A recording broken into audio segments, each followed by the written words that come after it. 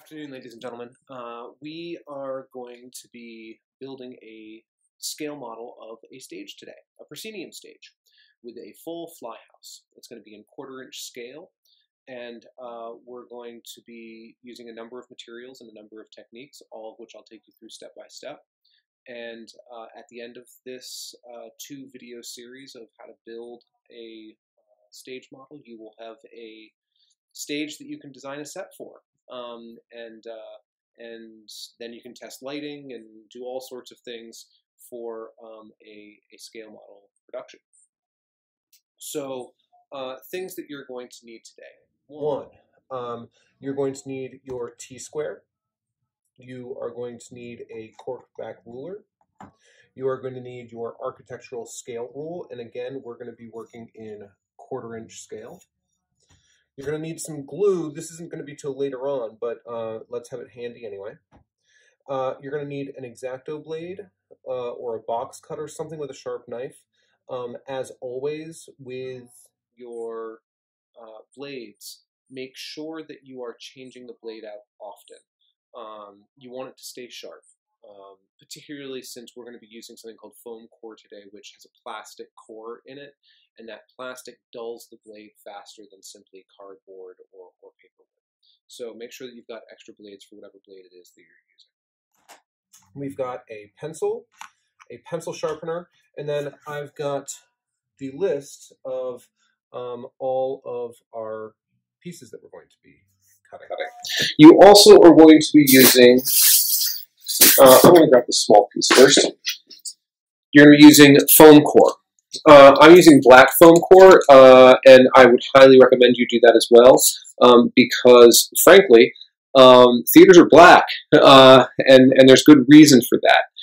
Black allows you to highlight only the things that we want to see once you put the design in place. So foam core, much like cardboard, has a paper outside on both sides, but then in the center, and here you can see it with the light pretty well, is this plastic foam. This is the stuff that makes it really easy to dull your blade. The plastic is pretty rough on blades. So, just make sure that you're taking good care of your equipment, and you'll be good to go. So, the first step in any of these projects is to take the material you're using and cut it down into usable sizes. If you look through all of these plans, our base plate is a 60-foot by 35-foot rectangle. And that's in 1/4" scale, of course, right? And so it's a good sized theater. The playing space ultimately is 25 feet deep and 60 feet wide, so it's a shallow but wide theater. And so you've got your base plates, you've got your stage deck, right? And you see that there's going to be some notching down here. That notching we're going to get to later. The first thing to do is cut out all the major pieces, and then you can shape them. You've got your proscenium wall with the proscenium opening cut out of it. Oh, you don't need to see that. You've got your house walls. You've got your stage supports, and then where are you? Here you've got your side walls. So we're going to be cutting a number of pieces today. We're going to end with all of those pieces complete in the first video, but the first step is to take this ginormous piece of foam core and cut it into a usable size. Now, we know that the overall size of the theater is 60 feet in 1/4" scale. So the first thing we're going to want to do is cut off a bunch of this in a 60-foot hunk. And that way, we've got something we can work with. Okay? So that's the first thing we'll do. So what you want to do is you want to clear your space, keeping things in a place that is reachable. the worst thing to have to do is to continuously have to walk across your own room to try and find the things that you need. Oh Lord. See, it's not small. So I'm going to move my stool, actually. I'm going to do this, like so. So what you're seeing now is that I'm going to measure up 60 feet in quarter-inch scale along either edge. On the edge that I've chosen, the corner is crunched so that there's a bit of folding at the corner. We're going to use that corner for the base plate and take that into account when we're measuring our 60 feet. So I'm measuring just on the inside of where the crunch starts. And at this point, you want to grab your T-square. What the T-square will allow you to do, come along to here, line up with your mark.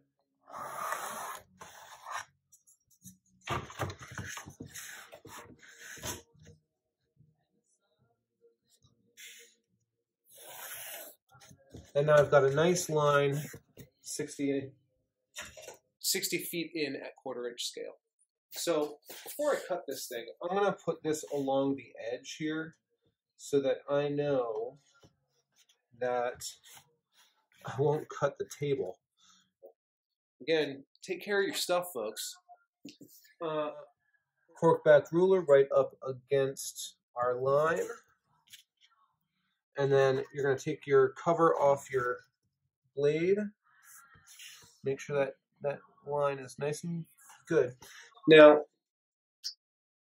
just like last time, when we did the cardboard box, you're going to do a number of passes. You want those passes to be nice and long. If you do a sort of pass, you're going to get a really, really rough edge. So you want nice, long passes. So I'm going to put the blade right up against the ruler, and I'm going to make a nice, long pass. There's one. There's two. So that first one's like a scoring pass. The second pass goes through the foam. The third pass is really going to pick up anything that you haven't picked up yet. And then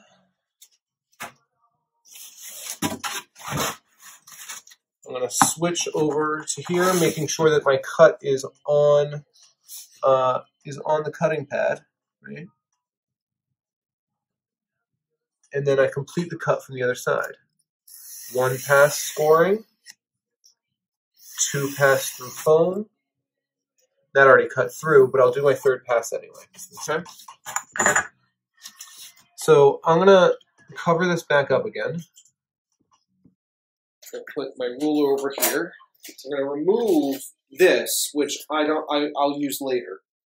We're gonna use this as a starting point, right? So now I have this 60-foot depth here, right? And then I've got a bunch of space to cut other things out.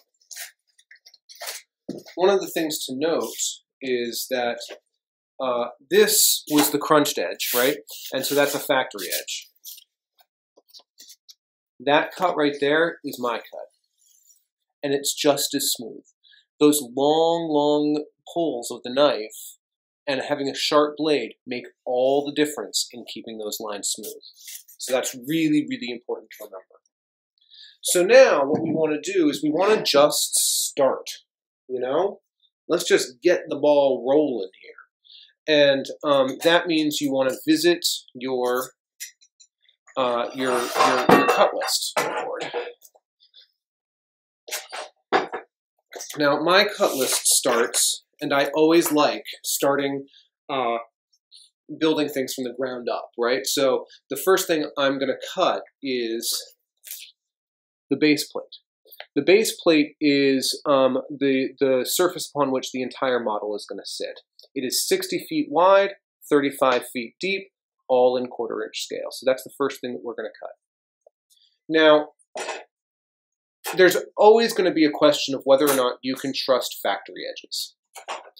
The truth of making a mess. The truth of the matter is that starting in a corner, you gotta trust somebody out there. You know what I'm saying? So you might as well trust this. What I am going to do is I'm going to choose the side that's got the two nicest corners. Actually, for the base plate, I'm going to use the sides that got the crunched corner. That way I'm not wasting material, and I know that I can place that crunch wherever I need to in a way that isn't going to harm the model. So the first thing is that I know that this distance here is 60 feet. So all I have to do at this point is find 1/4 inch scale again. There she is. And line the 0 up here at the very, very edge. And here, actually, I'm going to do this so that you can see it.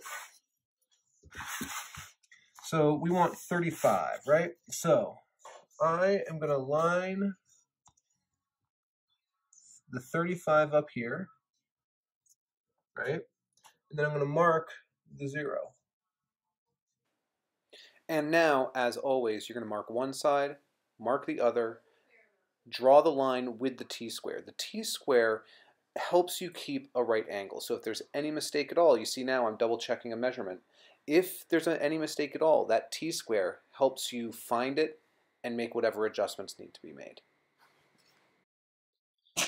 Now, before I cut this off, we're about to cut a bunch of pieces. I want to stay organized.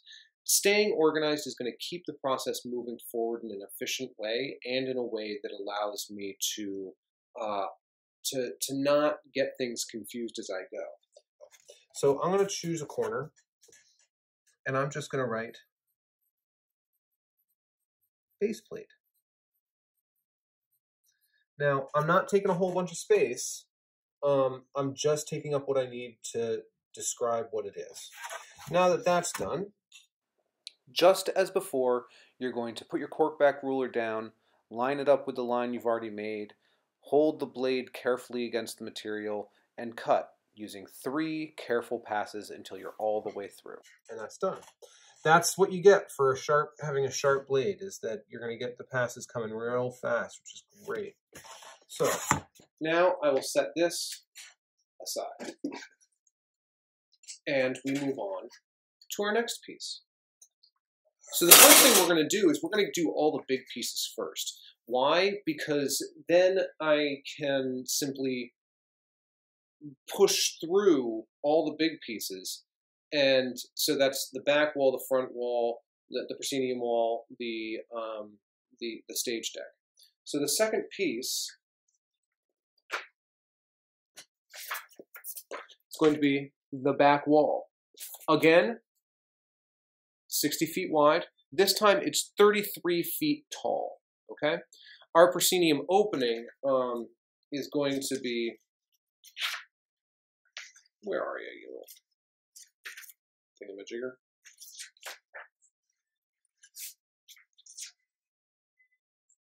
Our proscenium opening is 20 feet tall, right? And that's fairly short, but yeah, we're good. So our overall height here is going to be 33. Okay, so it's 60 feet wide, 33 feet. So the next step is 1/8 inch, 1/4 inch scale, so that you can see. So once again, we're going to measure one side, 33 feet, make the mark. Then we're going to switch to the other side, measure 33 feet, make the mark, and grab your T-square, draw the line across the piece, giving yourself a nice solid line. And once you do that, you can grab your blade, label it, label it. Grab your blade, grab your corkback ruler, hold that down nice and firm. The firmer you hold down that corkback ruler, the more help it will give you. And you make those nice long 3-pass cuts. Now, Now, the proscenium wall is going to be the same as the back wall. They're going to mirror each other, right? The only difference is that later on, when we're working with the proscenium wall, we're going to have to cut the opening out. So the next step will be to do the exact same, cut out the exact same size piece as the back wall. I think you're probably starting to see a pattern now. So we measure up that 33, make the mark, up the 33, make the mark, connect the dots with the T-square, There you go. I tried to do it in the air. It's inaccurate, so you'll see I put it down and actually do it accurately. Put it against the ground. Use your corkback ruler after labeling. Put that down. 3 nice strong passes, and you've got your proscenium wall complete. Yep. Proscenium wall. And put it aside. Now, we've got this cutoff piece, right? And this pretty much is going to be used for stage supports and house walls. And what that means is that, you know, we've gone through the first big cut at 60 feet. So that 60 feet cut that we did at the beginning, you're going to have to do 2 passes of out of one of these sheets. I've already done that out of another sheet, so I already have one pre-cut. So I'm going to skip over that step and just keep trucking along. Voila, like magic. The magic of video. Now, a lot of these have the stickers that come along. And you can pretty successfully remove them. Takes a second, just takes a little time, world of difference. So next, on the big pieces, we've done the proscenium, we've done the back wall. Next is the stage deck. Now, you're going to notice it's only 58 feet wide, right? Because you have the thickness of the side walls to contend with. It is a 25-foot deep piece, and then it's got this notch, right, where there's a 44-foot notch in it. We're going to cut out right now 58 feet by 25. We're just doing the overall size. That way we can go back later and do the refined cut. Now, you're going to have to make more cuts on this. In order to make your life easy, I'm going to do the 25-foot cut first, so that right now I'm working with a 60-foot piece, right? So I'm going to cut out the depth, and then I'll go back and trim to 58. So here we go. We're measuring back from that corner 25 feet in 1/4-inch scale. We make our mark. We do the exact same thing on the opposite side. At this moment, cutting out these big pieces means that you get to do the exact same thing over and over again, and so you don't have to expend any brain power in all of the specialty cuts. You can get into a rhythm of cutting the bigger pieces. That's one of the reasons why we cut the big pieces all at once. The other is to help save material, which I'll talk about more later. So we've made our pencil line, we've labeled it, we're taking our corkback ruler, and we are now going to take our blade and do those 3 lovely, lovely passes that are going to cut out our stage deck. Okay, I'm going to put this aside for right now, because what we need to do now is we need to cut this 60-foot wide piece, 25-foot deep piece to 58. Now, where does the 58 come from? The 58 comes from the thickness of the foam core. So,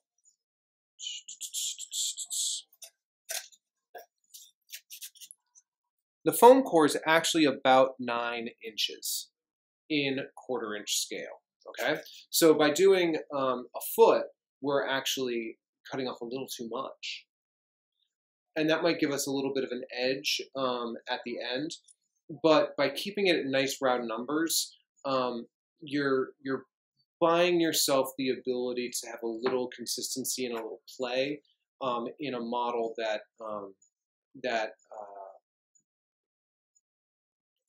might need it. You know, the folks who make really professional models won't give themselves that slop. We're going to. And it's a kindness to ourselves as beginners, okay? So we're cutting this down to 58 feet. So I've got the stage deck thing there, so I know I'm not going to cut it off this edge. So here we go. Find the 1/4-inch. And then what you do is you find 58, put that at the edge. And surprise, surprise, mark one side at 58, second side at 58. Line them up, and here we go, and uh-oh. Well, something went wrong there. See, the T-square helps. The T-square helps you find the things that you are doing wrong. Yeah, see, that was just not right at all. That was just plain old wrong. And now that I've made that adjustment, I can take my T-square and line up those two marks and it'll be accurate. And look at that, it lines right up. Amazing what a little self-adjustment does. One of the things to note is that if you are moving through this hurrying, you won't catch those mistakes. And then you end up with like wonky cut. Take your time. Mistakes are going to be made. If you're moving slowly, you can catch them. And I don't mean slow like mud. I mean slow like be methodical, take a breath, take a look, right? It just makes it easier on yourself to pace in a way that allows you to catch any of the discrepancies that come up naturally in a building process. So then we want to line that up with a pencil line.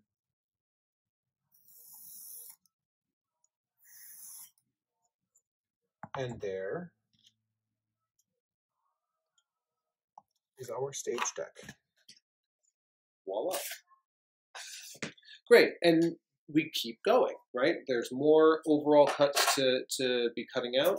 Our next ones are going to be the side pieces. Now you're going to notice that ultimately we're going to be cutting a hole in the side. That's so you can reach your hand in and adjust the set in ways more than just dropping down from the top, particularly since we're doing a fly loft and it might be covered with things.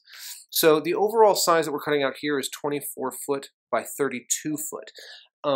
The 32 foot is slightly less than 33 feet, which is the height of the proscenium in the back wall. That's so you have a ridge that helps catch any little dowels that you're using for your line sets. So, scale rule. What did I say? I said 24 by 32. Whew, Charlie. You got to be careful. And so here we go. We are going to cut the 32-foot depth out of that 60-foot wide chunk of foam core. So we make our two marks, 32 deep on either side. We take the T-square, we connect them, as always. We make sure that it's all lined up. We draw our line. My gosh, I'm taking my time. Oh, somebody made a mistake. So we're double checking it. And now that that is done, yeah, there we go. Take the T-square, draw that line, and here we are ready for the next step. Just do one of the reasons to cut that 32 to measure the 32 inches first. 32 times 2 is 64. 64 is not 60, right? And that means that we wouldn't be able to get, we have to make two sidewalls. There are two sides.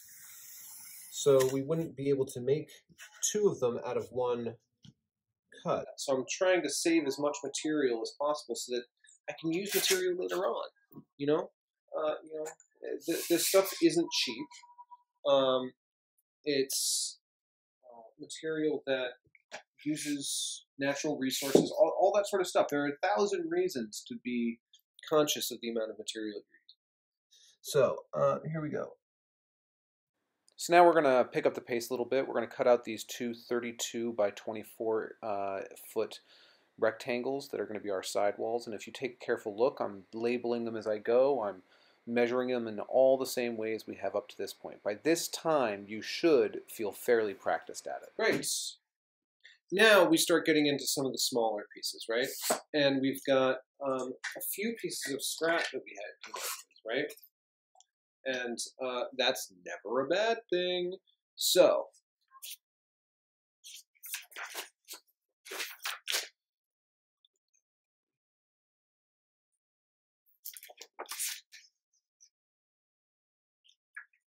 See, it's good to have drawings and a list. It helps keep you organized, helps keep you honest.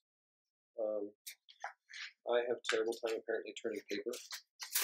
So the next two things that we're going to be doing are the house walls and the understage supports. We only need a few of those, and you're not going to be putting a huge amount of weight on things, but you know, if you're doing a scale model of something and you decide to use a rock to represent a larger boulder, you don't want the stage to collapse on that. So you want something under there.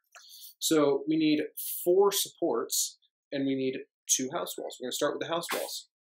The house walls are 9 foot by 33 foot. So I'm not going to use that. That's terribly not square. So it's easy to ask why we need house walls. House walls are there to help us with the idea of sight lines within our theater, and that being the idea that all theaters are supposed to have an audience. What can the audience see from the house and what can't they? Without the house walls, you don't really get that effect. And so we want to take the time at least to give the indication of where those walls are, which is why they're also so thin. Only 9 feet wide is not really going to be an accurate representation of your theater house, but it works for our purpose.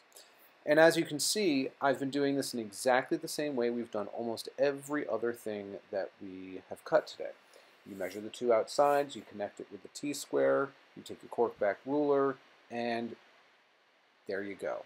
In this particular case, I've measured both of them on the same piece at the same time, which means that I can cut them out consecutively. Now that we're getting into those smaller pieces, it's easier to manipulate the material to be able to do that sort of thing, which is really helpful. great. Now what we're looking for are our understage supports. Understage supports. Now these we want to have be a bit more accurate, because what we don't want to do is have the stage sink or bow, right? So we know that we know a couple of things. One, I want a 3-foot deck, right? So the deck is going to be 3 feet off the base plate. We also know that the foam core is going to be 9 inches in 1/4 inch scale. What that means is that you are going to be cutting, that's funny. I teach theater, not math. I'm just kidding. So what that means is that you're going to need to cut a piece that is 24 foot by 2 foot 3. Okay? 24 by 2 foot 3. So here I go, and I'm going to cut the 24-foot measurement first, making the measurement exactly the same way we always have, with the 0 on the edge and then marking the 24, make the cross line with the T-square. What I'm going to do next is I am going to cut off the 24-foot end and get ready to measure all of the things out of the same piece. One of the other dangers of using a blade like this is that you can hold it at an angle and cut an angled piece. Make sure that you're trying to hold it as vertical as possible. Next. Now this is the most exact cut of the entire stage model. What you're going to be doing is you're going to be marking the 3-inch mark and the 2-foot mark several times so that we have 4 equally sized understage supports. Again, letting them be equal is what's going to make the entire stage flat. Now, one of the nice things about using a scale rule is that you don't have to do the math of changing it in your head. You know, you're not looking at this and saying, "Oh, a 1/4 inch in a quarter, 3 inches in 1/4 inch scale equals this." Da, da, da. You don't have to do any of that. You're just thinking in feet and inches. And so I'll finish measuring up these marks, moving from the 2-foot to the 3-foot, manipulating the material to do what I need to do, and then I scribe each of the lines, and I give myself a full cut list to work with. At this point, we're a half an hour in, so we want to make sure that we're being accurate, holding the knife well, holding the ruler well, taking deep breaths between each and everything, and keep on labeling. There are 4 pieces that need to have some kind of an adjustment or special cut that needs to be done. One of them is a coping cut. And we're going to continue that after I take a break. I'm taking a break. Take breaks, ladies and gentlemen. If you sit too long at a mat cutting things, your back will hurt, your focus is going to go, you're not going to pay attention the way you need to pay attention.